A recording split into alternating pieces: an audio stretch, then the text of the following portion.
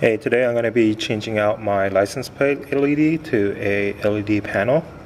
As you can see right there, that is the LED that I'm using. It is a T10 20 SMD LED. Just to show you that it works, here's the LED and here's the cover.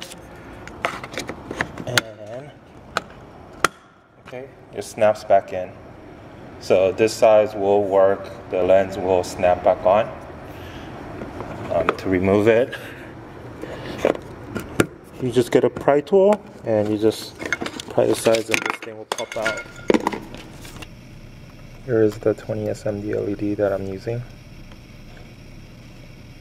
I'm going to be changing this to the LED panel. It comes with the T10 adapter, which is the same base as this, but it comes with all this extra wire. Okay. So I'm going to, if you remove the double-sided tape, you'll see the two solder points right here, up here.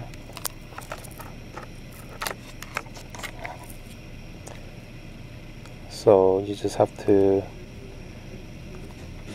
desolder that,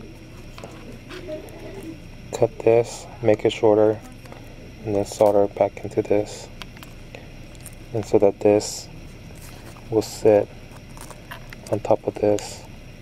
So you just have to plug it in. And this is what it looks like now. Okay. So it's the same thing, but I just removed everything that was unnecessary, and I doubled the double-sided tape on the side, so then I can actually tape it to the back. The positive side, the positive is the one that's close to the outside of the bumper. So this contact over here would be positive, and the contact towards the car will be negative. Both sides are installed, and it's the brightness. I say it's much brighter than what I was currently using, and it's more of a 5K light, so it's more pure white than the other one. And also, this gets really bright. I mean, you can still see it. There's sun shining through right now, but you can still see the license plate light, right? And it lights up like all the way back here on the ground when you're driving at night.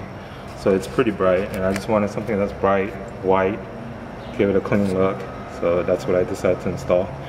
From the 20 SMD that work perfectly fine, but these are just a little bit more brighter, and I like this a lot better than the other ones. Okay, thanks for watching, and please subscribe for more videos.